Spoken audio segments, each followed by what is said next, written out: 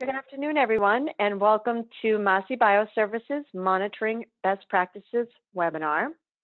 We're really happy you could join us here today. I just want to mention to you before we start, if you take a look in the upper right-hand corner of your screen, you will see an arrow in a red box. You can click on that and it will open a control where you will be able to enter questions for our panelists. So these questions will be answered at the end of the presentation. So right now, I would like to start by introducing our panelists.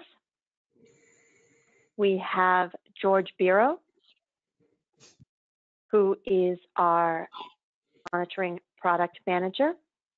We have John Masiello, who is the co-founder of Masy, as well as our executive vice president. And we also have Alan Leo, who is the monitoring systems sales manager. So now I'm going to turn it over to George Biro, and he is going to start with the presentation. Thank you, George. Thank you, Lisa. Hi, everyone. My name is George Biro. I'm Masy's monitoring systems product manager. For the last 5 years, I've had the pleasure of traveling the nation, installing, validating, maintaining, tech supporting, monitoring systems, and recommending to customers and businesses how best to use the applications they have and hardware that is available to do the job of monitoring. Hi, and I'm John Masiello. I've been involved in monitoring systems since the 80s in pharma, biotech, med device, and a number of different industries. Involved with facilities, stability, and utilizing pretty much wireless back in the wired back in the day, wireless most recently for the last 15 years. And excited to be able to share best practices with you. My name is Alan Leo. I'm the monitoring system sales manager here at Masy. I've been involved in sales for over 20 years now. I've traveled the world, and I have to tell you, we have over 70 plus years of experience in monitoring behind us here at Masy. So the experience is great. Thanks, guys. So right now we're going to, before we dive in, open it up to a quick poll. Thank you, George. So the first poll question is, what brought you here today? So we're going to let the audience take a moment and answer that.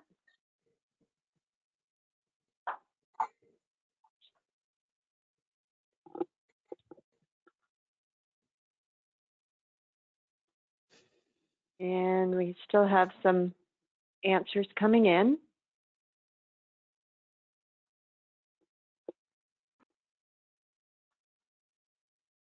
Okay. So it looks like, George, we have 87% said that they're looking to stay up to date with monitoring best practices. And Great. 13% said that they were actually in need of a monitoring system and looking for advice. Okay, well, right place to be then. So I'm going to guess that a bunch of people who are tuning in already know their need for why they're monitoring, and it's going to come as no surprise to anybody that these industries and businesses that we're in don't monitor for fun. We have to, and that's due to regulatory requirements. And the most common use of monitoring is in industries that deal with drug and food products. And that's because we have to maintain a record that they have been stored in the correct conditions. So this presentation today will mainly revolve around storage conditions, temperature, humidity, and the like, and monitoring of that, providing those records, those much needed records that we're required to do. So this affects even manufacturers. It affects warehousing, supply chain, all the way down to retail and pharmacies. So just to name a few, for supply chain, the prevalent one is USP 36, Chapter 1079. We have the Food Safety and Modernization Act. Those are both dealing with supply chain. And another big one is 21 CFR Part 203 by FDA guidance, and that states all manufacturers, distributors, and representatives must store drugs under conditions that maintain stability. Okay, so we have to do it, and we have to have a record of that. That makes sense, and that's where the monitoring systems come into play. And of course, having a record is needed and fantastic, but along with that, electronic systems give us the ability to do alarming, which is the second half of it, really. And for alarm capabilities, I'll throw that over to Alan. Alan? Thanks, George. Electronic systems provide the much needed capability of remote alarming. This is used to safeguard product integrity and alert product owners to out-of-spec conditions or excursions. This capability gives staff time to react before product is compromised or make sure the customers do not receive and use unsafe goods. There is not a lot of use in having a system that can record out-of-tolerance conditions but not alert you in time to avoid disaster. Now we're going to go out into stability studies, John. Sure. Which is for both food and for pharmaceutical, biotech, and med devices. Okay. And then, of course, on med devices, you have aging studies where you have to know how long they're going to last. How long can you keep them on the shelf? Food, how long is the product going to be stored on the shelf? How long is it going to be good?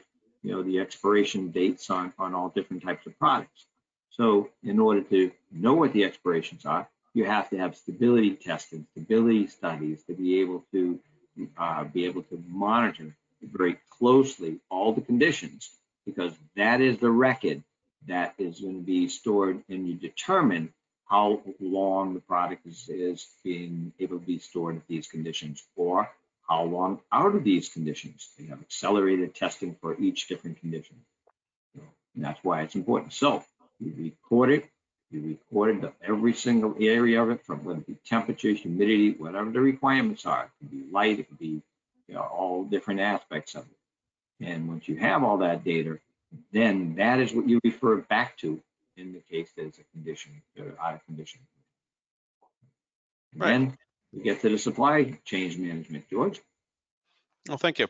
So with supply chain management specifically, that is actually newer, and adequate storage condition monitoring in supply chain is a more recent development than at the manufacturing facilities and retail locations.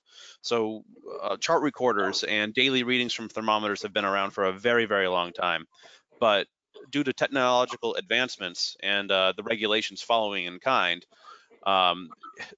we have better capability to actually monitor in supply chain.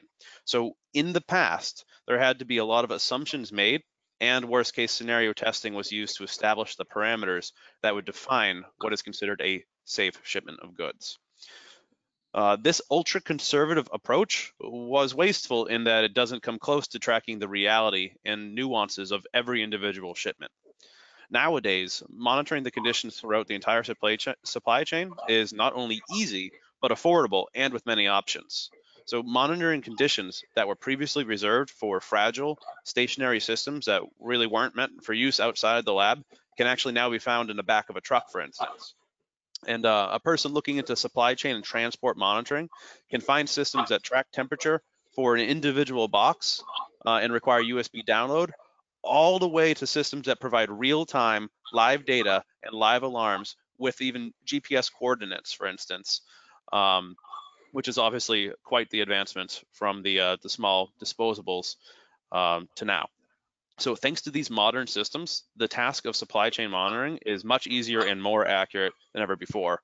And this relaxes the testing needed to justify safe transport and provides a much more tailored approach to a company's actual operations. And obviously, when the material gets to where it's going, it needs to be stored with the same type of security and conditions that it was transported in. And John, would you speak to the storage conditions? Absolutely. Where we have records of utmost concern. So what was the condition? How was it stored in? So while we have all that data recorded, logged, and how you access it, how you have your values determined by that, right? You decide that, for example, a product is supposed to be stored in refrigerated conditions, 2 to 8 degrees, right? That's what was determined. That was determined based on the previous discussion on the stability studies. It was determined that you cannot freeze it. Maybe in the case of vaccines, you cannot freeze it. So they've tried freezing it, says that loses the effectiveness of the product. So it has to be 2 to 8. So they determine in the stability, can it go up to what temperature? 15 degrees. There's some value. So what happens is USP, United States Pharmacopoeia, decided with all people within the country, within the world, the SMEs, to say, how do we come up with a condition, or how do we come up with a way of determining if conditions are acceptable? So in USP, they have things that say that, well, on a 2 to 8 degrees product, if it was in the condition or it was out of condition for a period of time, then the condition's fine. 2 to 8, simple as that. Alarm limit, notification, you good. If it goes out of that, for how long is acceptable? So as long as you have 24 hours of data, you can run your mean kinetic temperature study, or your data calculation. You can determine that result for a short period of time. It did not go over 15 degrees. Life is good. Your product is acceptable based off the USP, which is what a lot of the stability studies stuff have worked and have been testing for that. But you have to have all your data. You have to be able to look at it and consistently calibrate it, all that, be able to have very good information to make your determination. Is it acceptable? Thanks, John. And to build on that, it's not going to come to a surprise to anyone that when you look at like a bottle of pills that you buy, it'll say what you need to store it at. That's the same conditions that from manufacturer all the way down to the retail has had to adhere to, and they actually have to do it much more than the consumer that puts it in a medicine cabinet, and who knows what happens there. But that's everything that goes into that. And when it comes to consumer safety and eliminating waste, I'll toss it over to Alan. So thank you, George. The bottom line is consumer safety. The regulations that many industries adhere to have been made with that in mind. Many have been made as a result of incorrect storage and people getting negatively affected. Additionally, monitoring is done to protect a company's assets. Detecting an incoming failure for a chamber full of expensive product can easily save a company millions, not only for the value of the product, but the labor surrounding that type of a failure as well. Right. And where it can get really neat with eliminating waste is when a company will actually decide to monitor more than just what regulations require them to. And that's for more performance indicators and saving time on operations and being ahead of the game. So eliminating waste can not only be done just as a required thing, but on the offensive as well. And before we advance on to the next slide, I'm going to throw it open to another poll again. Lisa? Thank you, George. I'll run that poll question. And the question is, what is your primary concern with selecting a monitoring system? And we'll give the audience a moment to answer.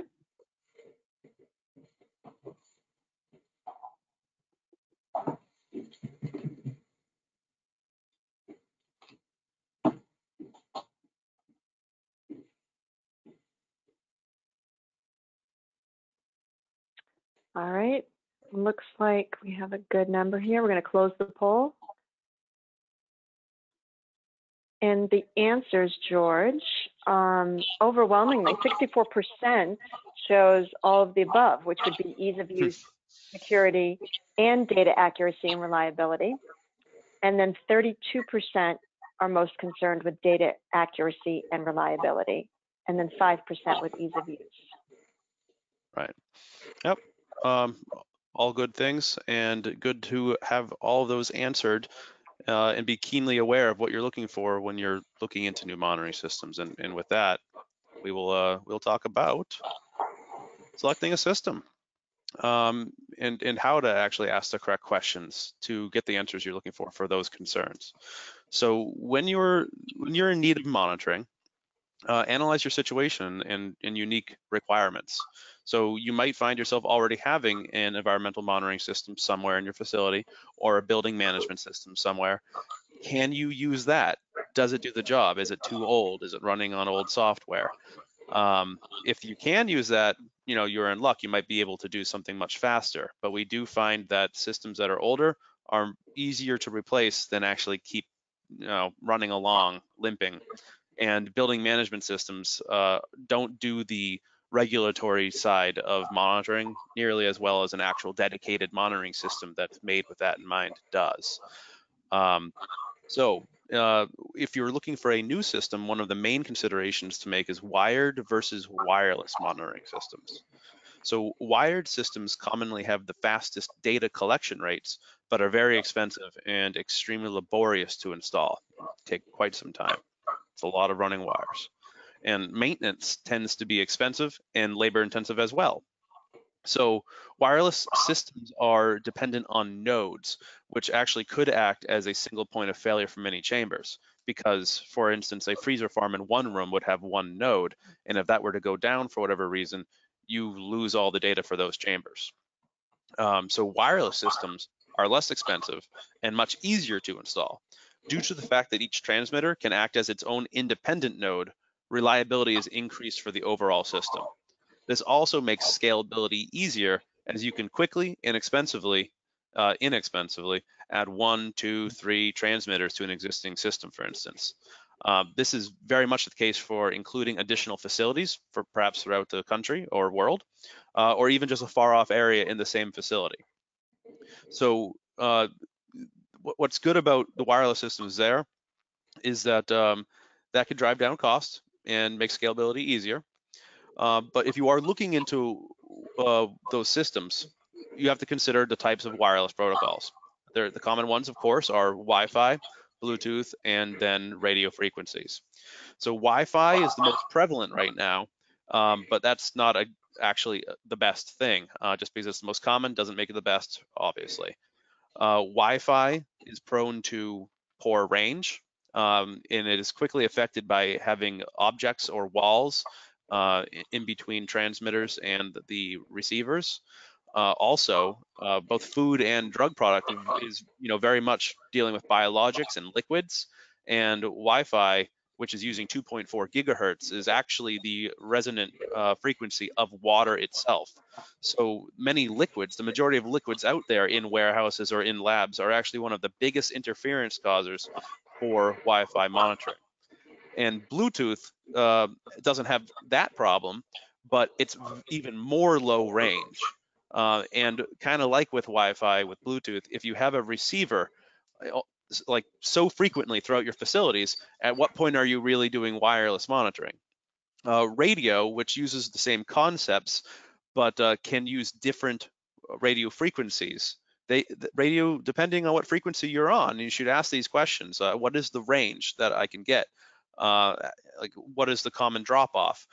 You could choose radio frequencies if the system comes with it that can get hundreds of meters and beyond, and they don't fall out of favor because with Wi-Fi and Bluetooth, you might run the risk of having your receivers age in the protocol they use.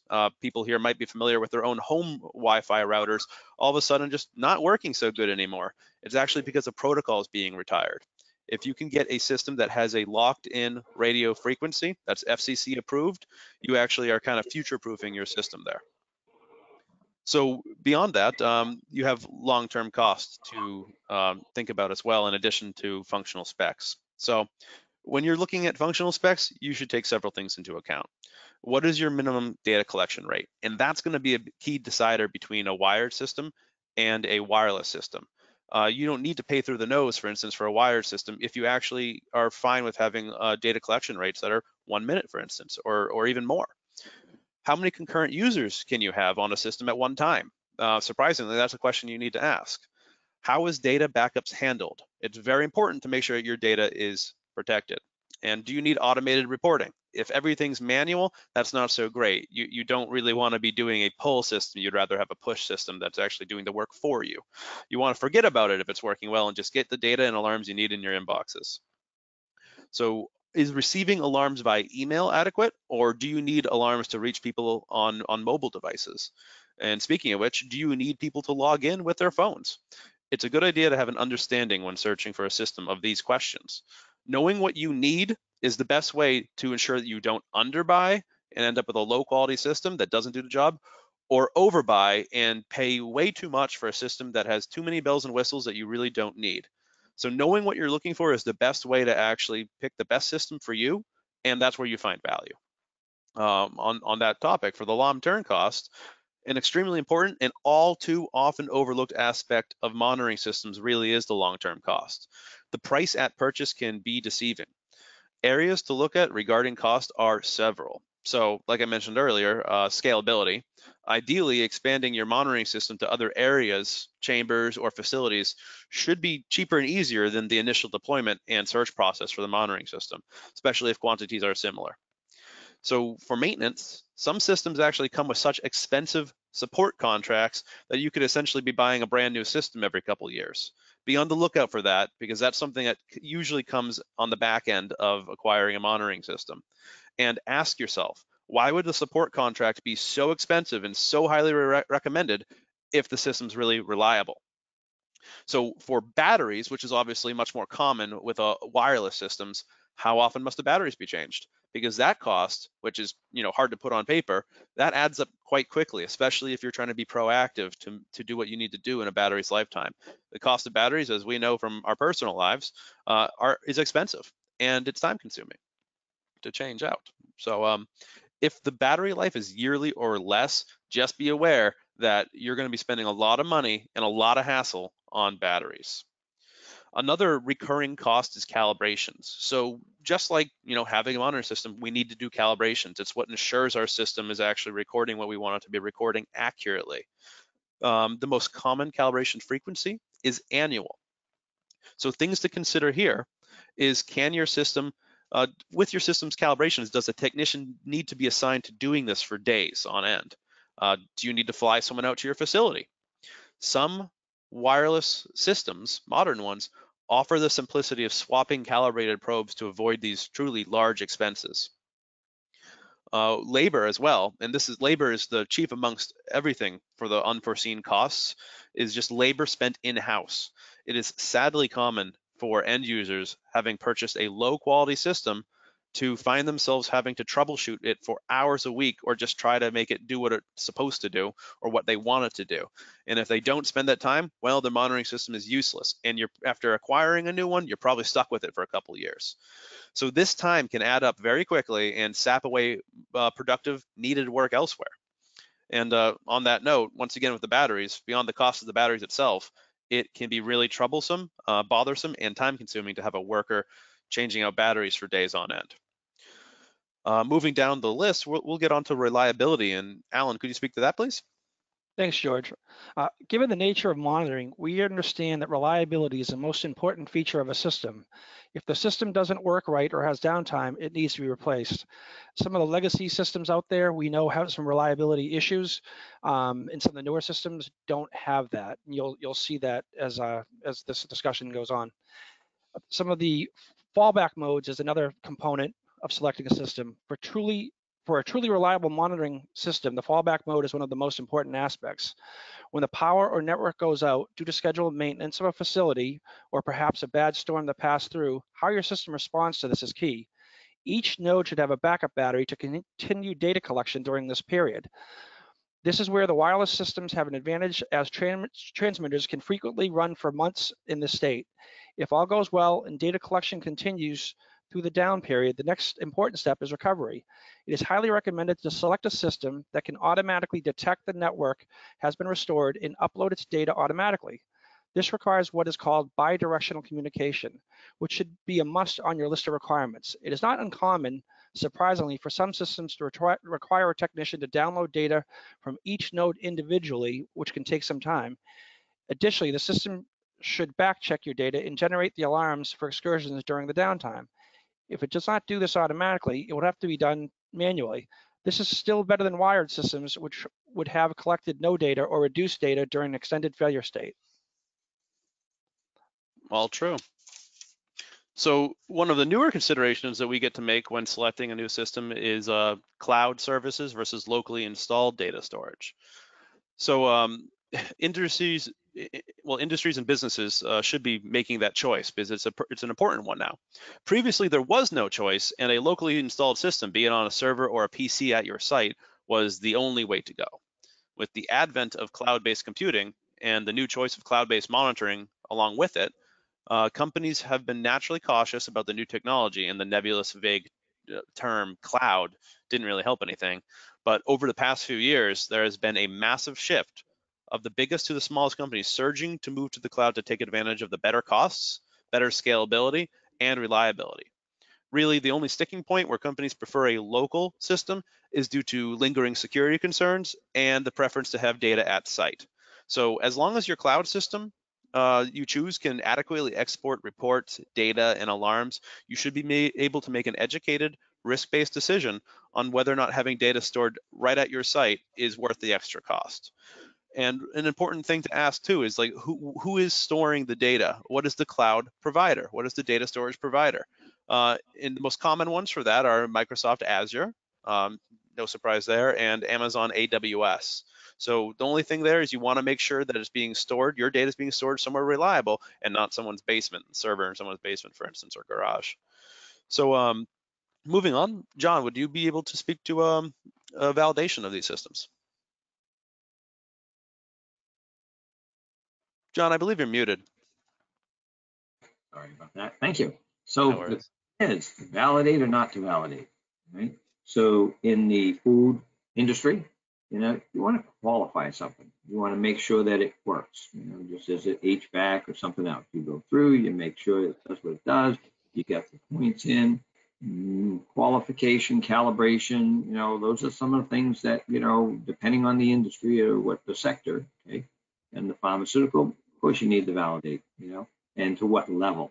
So if it's a non-GMP requirement, again, quantify it. Maybe a checklist, an adequate checklist to say it's installed, that sensor is in the right location, it's transmitting the data, it's collecting it, the report looks fine, really simple.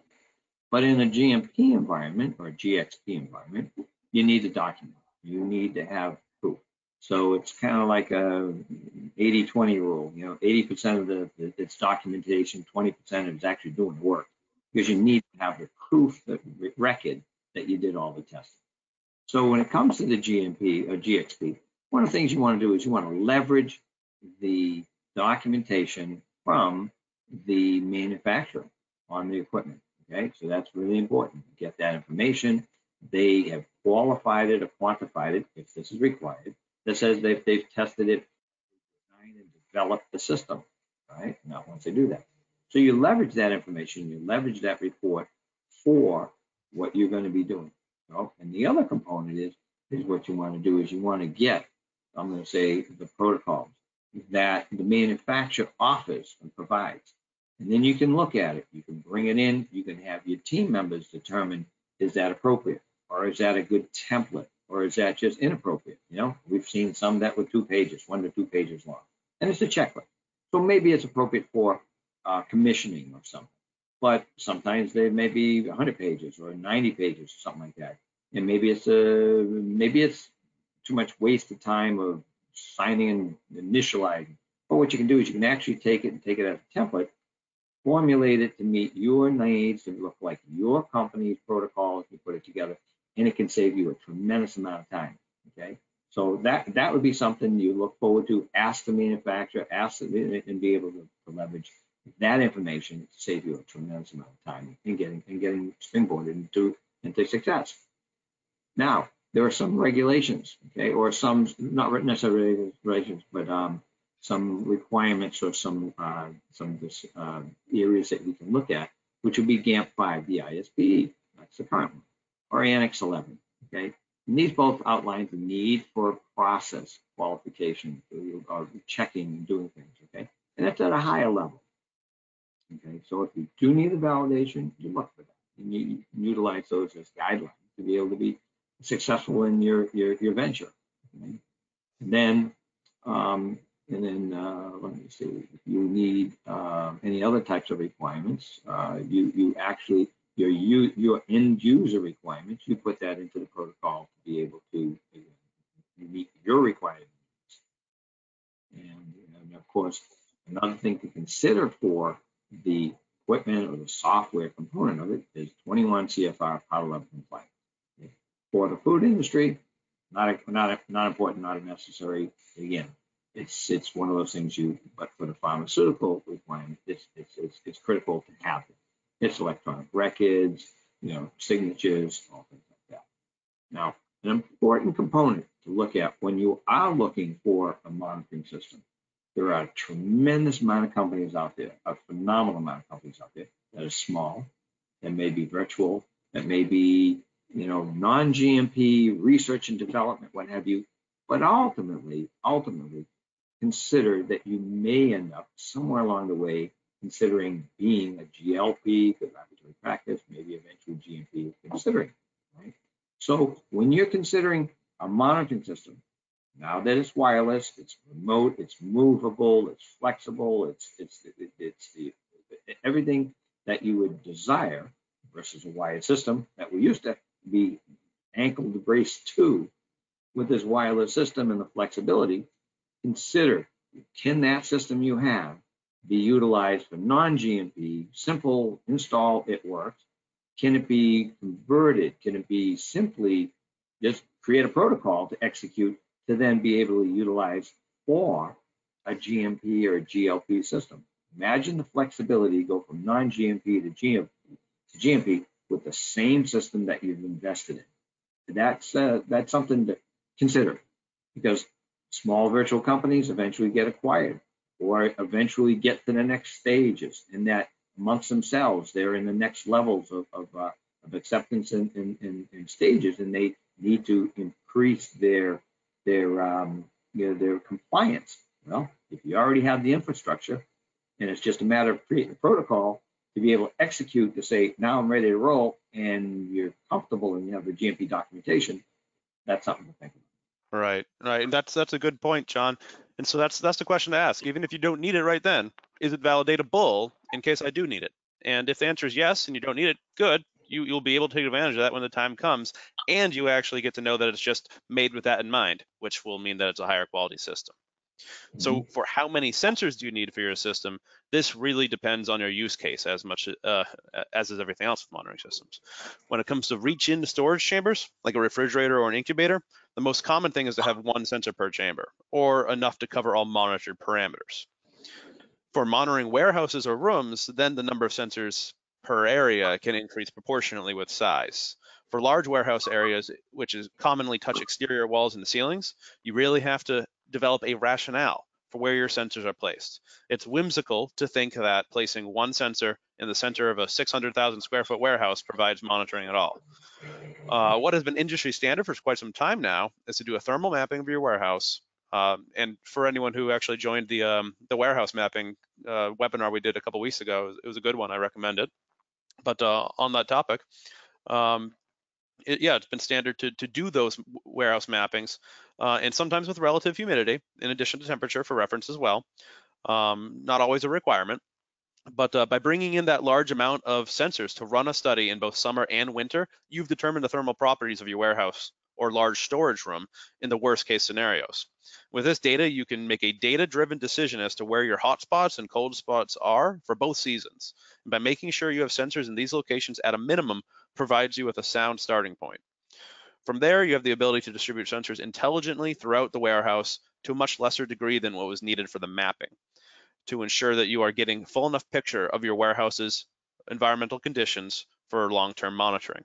The reasoning here is that even with a very sound rationale of hot spot and cold spot monitoring, you do not want too much space between sensors, as it is obvious to us and auditors that things can change during the life of a warehouse that can impact the conditions within, especially as HVAC systems age or undergo changes. Now, earlier I said that it was common to have one sensor for an upright or a walk-in storage chamber, but you could certainly improve on that, and that's actually the first best practice that we'll be getting into. John, would you speak to that one? Sure. So in this case here, we have I have done a number of seminars and processes and work with a number of companies throughout the country to be able to follow these best practices. And in a short summary, as I'm going to walk through, I grade things, kind of like when I was in parochial school. I didn't like it, but I did get graded. And so what we have here is a grading system. So what we decided was a D grade. It's not failing. Failing is nobody monitored. You didn't monitor anything. Okay, so a D grade. You place one probe anywhere, okay, in the chamber, which is the minimum acceptable practice for non-GMP. Let's face it, be food, it could be pharmaceutical. You put it in there, it could be R&D. You monitor it. The second, so it's a pass but fail. So then you have a C, which is a good practice, okay, which is GMP. This is what the lion's share of the industry has been doing forever, okay? And that is put a probe somewhere in the chamber, whatever, and then it notifies you. It is calibrated. The logic is they'll have their own logic, put it by the controller, put it by the recorder, put it by the inlet, the outlet, whatever. They've come up with some sort of logic reason they put it in, and if they're consistent, life is good. That's a good practice, okay? When it goes out of spec, it tells you it's out of spec, and at that point, you know you're in deep trouble. You're jumping through hoops trying to solve it. And then what we have is what's called the B practice. It's a acceptable, very good practice, okay? And that's GMP plus, I say. And what it is you put one probe strategically placed in the chamber based on good engineering judgment. Let's face it, if you had to validate the chamber and map it, okay, you look at the data, analyze it, and if it's the mean temperature or average, if you want to call it, depending on what calculation you utilize, you can put one probe in that location, right? So if it's a 2-day refrigerator, my guess is you'll find somebody that's amongst all of those calculations that's sitting somewhere around 5 degrees. That's what you want to have. You want to have it in the middle, the mean point, mean temperature of the high to low. So that is your record at the end of the day. So that's great. It'll notify users when the chamber's out of specification, obviously, but there's no time to react. It's a crisis mode. And then you have to move the product and, your deviation reports, and you have to determine, was it acceptable, the amount of time, all that. That's what happens. But that's a really good, better practice. Then we call the A practice. This is what we promote to a lot of clients. Maybe not on everyone if they choose, but on high value, high volume, critical things. Usually, let's talk walk-ins, okay? A reach-in can have very valuable stuff from stability and research and core product, storage, production, what have you, and there's high value in there. But I'm just going to say, let's look at high value, large volume, you can't recover from. So in that case, we call it the A practice, the best practice. In that case there, we have the GMP, which is what we talked about, plus performance. So we mimic the same thing we did in the earlier one. You put one probe where the validation says it's mean, but then what you do is you'll analyze the data, and you put another temperature sensor in what would be called the warmer sensor that you noticed during the studies. So in a case on a walk-in where you may have an empty chamber and a loaded chamber that you qualify, you have an A system, okay, that compressor or what have you. You may have a B system compressor. You may also have in a freezer, it's an alternate C system, which might be LN2. So you may have 6 studies or 4 studies or 2 studies, And what you want to do is you want to look at those and say, well, what was the hottest I ever saw during the study?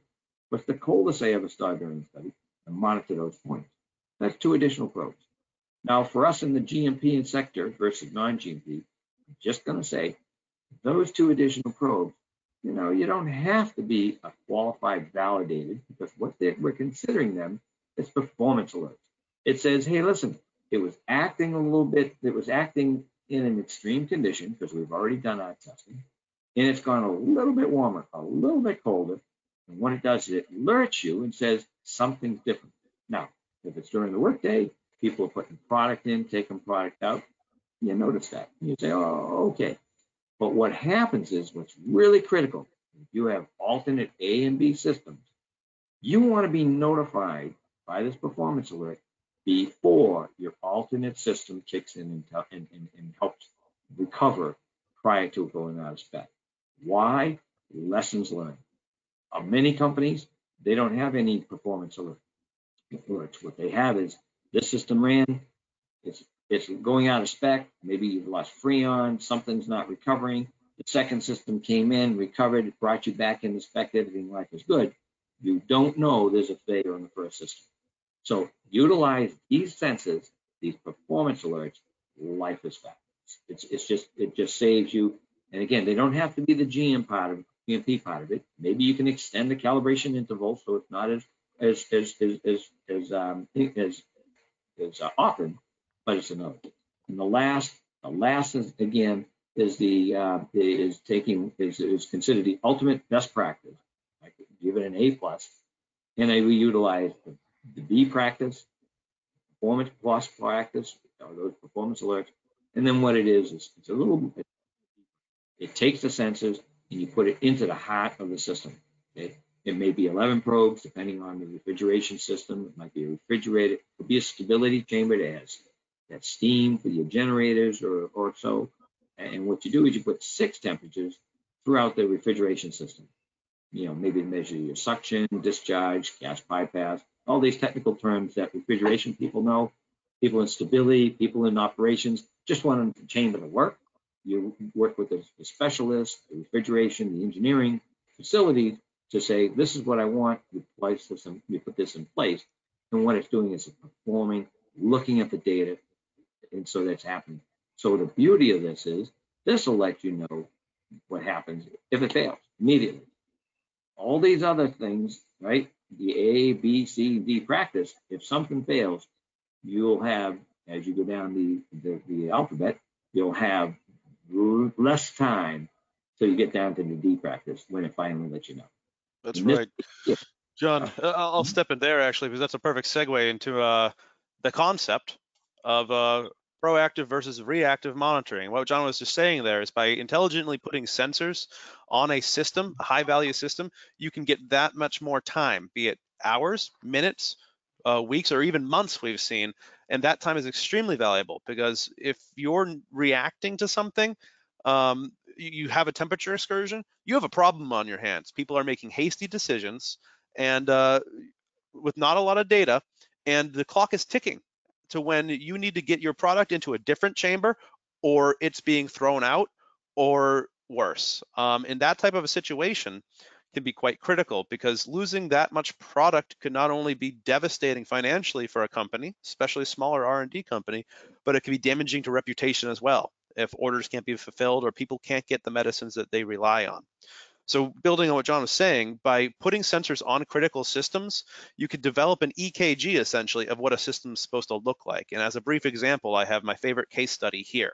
What you're seeing on the screen is actually a compressor system for a 5C chamber. And we've put sensors, temperature sensors, around the system on areas of the piping really, and the valves that are high risk areas, common indicators of an impending failure. And what you see on the top is that light blue line. It's supposed to be getting to a maximum of around 55, 60 degrees. But you'll see that at some days, it was actually getting to almost 100 Celsius, dangerous temperatures. And the most amazing thing about this is that the purple line on the bottom, that's the 5C, that's the chamber temperature. And you'll see that that chamber was perfectly staying within spec of its 2 to 8C, and nobody would have an indication that hot gas is being ran through the compressor at 100C when it's not supposed to. The actual failure that was detected here is when the system was supposed to shut off to let the redundant system take over for the next 8 hours or so. The hot gas valve, instead of closing, was saying open, and it was sending hot gas throughout the system for the entire duration that was supposed to be relaxing. That's the type of thing that could be detected that would end up being a disastrous failure because that system would have just failed permanently, and then you're running on one system or no systems to maintain your storage. That's my favorite case study, and it's quite powerful to see how that type of an early warning, all it was is changing out a valve because we were detecting that type of stuff. So that proactive monitoring is much better when you can do it than simply reacting to out of spec situations. Next, we'll talk about alarm management. And Alan, could you do that one? Thanks, George. Yeah, let's talk about alarm configuration. How you set up alarms for your monitoring system has a massive and far-reaching impact on operations at your site. This is seldom considered as much as it should be. Intelligent use of a system alarm capability can hugely increase product and consumer safety, or conversely, practically invalidate the point of monitoring in the first place. We'll go over a couple of topics on this subject. Alarm fatigue. Alarm fatigue is kind of like the check engine light in your car that doesn't go off and you keep on driving for miles and miles. So that's kind of like the layman's terms. the most insidious of monitoring systems killers. Alarm fatigue is the much discussed situation where sensors, or more commonly, alarms, are poorly set up and force your staff into a boy who cried wolf scenario. If your system is generating far more nuisance alarms than real alarms, your staff will start to ignore alarms, simply because they do not know which to believe. When a real problem occurs, it has a much higher chance of being addressed too slowly or not at all. At that point, your monitoring system simply serves as a record of unnecessary excursions with a slow response, which isn't the best look in front of an auditor. There are, of course, ways to address this. Another topic for alarm configuration is delays. First is through the use of delays. Modern monitoring systems should have delays that can be added and customized for each alarm condition. By adding a delay, which extends the time a sensor must see an out of tolerance condition before it activates an alarm, you can reduce nuisance alarms and have real alarms generated that are much more grounded in reality when it comes to protecting your product. Obviously, product will not be damaged when having the door to a chamber open for a little bit. Right. Thank you, Alan. And John, we're at 45 minutes, so to save time for some questions, would you touch on buffers and alarm strategy and hierarchy real quick? Yep. So so as we were talking about, Alan was talking about the alarm delays. So you can do it electronically, or which you can have because that's in your protocol. But what you can do is you can put a sensor, you put a damper on it. Might be a small volume of paraffin wax, beads, glass beads, what have you, and it helps in those nuisance alarms. And that's something that you can actually test it, check it, figure it out, and determine. Or ask SMEs what their recommendations are, and then you can utilize that. The other is on the alarm hierarchy. Again, lessons learned over many years is that we hear in the industry failures that have happened. There's a single point of failure. Let's say I got the alarm call that says I'm supposed to, react to this alarm condition. Well, if I'm the only one on the tree, the hierarchy list, okay, I have to acknowledge it. And then I go away. Frequently, you want to look into this. Frequently, that's it. And it's waiting for me to go in, solve it, figure it out, create a report or a note, and say it's been solved. We all are doing multitasking in our life, and sometimes we get distracted. And so what happens is you acknowledge it, and you maybe didn't get there in time, or you got distracted, or maybe something happened. And we have history of a number of companies have lost things as small as one chamber's worth in Cambridge. There was one lost $3 million to other products that had problems where it notified, but it didn't notify enough people. So what I'm going to recommend and suggest, you can still have people on call. It calls them, but it's in a task in a line item hierarchy. However, you should still have somebody as a responsible party that's also called in parallel. And so when the first person responds, resolves it, what have you, the second person still gets the notice that stuff's happening, and they're waiting on the edge of the chair to hear what the resolution or the solution is as things goes on. That way there, it's two parties, and in GMP, you always have two parties, but sometimes in the alarm hierarchy, they miss out on that. So just a good recommendation. Thank you, John. And finally, conclusions, recommendations. Really, I hope people who tuned in to learn something. Obviously, we here at Masy live in the monitoring world and know the ins and outs of it. We use it ourselves, of course, all the time. I've been doing so for quite a while, from chart recorders to wired systems to wireless, and now to the revolution of Internet of Things and cloud monitoring. So hopefully this was thought-provoking and maybe got some questions going in your head. And when it comes to evaluating monitoring systems, I hope that there's a couple tips and tricks in there that you might find useful when you're on your search. And finally, please ask questions. If anyone has any questions, please shoot. We have a little bit of time. So yeah, that ends the slides for here. Thanks, George. And I do have a few questions from the audience. I'll read them to you and you can answer, or maybe someone else on your panel will be better to answer. I'll let you decide. I'll read them here. The first question is, do you have any suggestions for reliable monitoring in transit? Yes, of course. But like I said earlier, everything revolves around your use case. So knowing your use case is what's going to make the decision as to what system you need, what type of monitoring you need for transport monitoring. So if you're doing one-off, infrequent, critical shipments that need to be monitored, but the majority of your shipping doesn't really require that, then you might be in the market actually for a cheap disposable type logger to accommodate that one-off type situation. Now, if you're using, if you're doing a lot of supply chain shipments that all need to be monitored quite frequently, especially between known locations, known point A's, point B's, then you have the opportunity to advance onto a more complex monitoring system, which is an electronic system. That's where you can actually see some real savings, because obviously disposable loggers can rack up costs even worse than batteries, where, like I was talking about earlier. If you can find a system that has reusable loggers, you save tons of money, you get more reliability, and one of the skeletons of the closet too about disposable loggers is you don't have any closeout cals. So if you're interested in making sure that your data for your supply chain, which is just as important as when it's being stored at your facility, is correctly bracketed and known to be correct from point A to point B throughout the duration of its life, then a reusable electronic system is really the way to go in that scenario. Great. I have another question. What are your thoughts on using monitoring devices as a predictive system? Yeah, so if you could do it, it's worth it, because like John just mentioned earlier, there's been some failures that have made it to the news. There's been a lot more that don't make it to news, I'm sure, where millions of dollars in product is destroyed.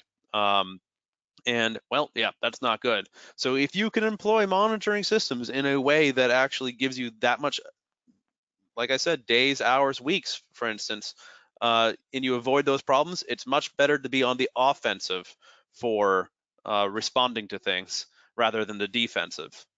Right. And some of the techniques, the tips that we brought up would be helpful. So if you have an existing system already in place, whether it be wired or wireless or what have you, you can actually consider expanding what you currently have to be able to put it into those key critical locations.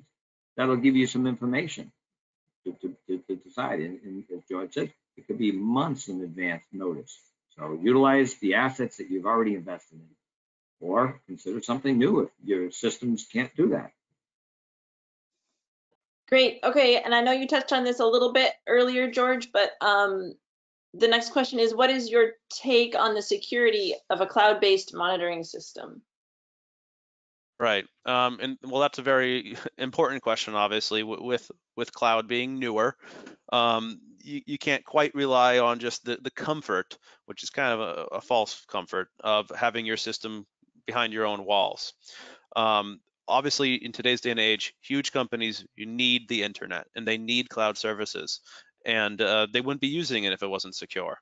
So if you can rely on a storage provider or a cloud service provider that's using one of the big names like Microsoft or Amazon, then I like to say that if Microsoft isn't doing it right, then nobody is. And yeah, so make sure, ask the company that's providing the cloud system if they've done penetration testing. Have they had a third party come and actually verify that their system is secure? If it passes all the checks, then you can, at that point, you can quite comfortably take advantage of the huge benefits that a cloud system can offer. Great. Okay. That's all I have. Lisa, I'll hand it over to you. I think that's all for today. Great. Great. Thank you, Amy. So I'd like to thank everybody for joining us today and thank our three panelists who gave us some great information on monitoring. The recording of this webinar will be available and sent to all attendees within the next 24 to 48 hours. So keep a lookout for that. And we hope everybody has a wonderful afternoon. Thank you. Thank you very much. Thank you. Thank you.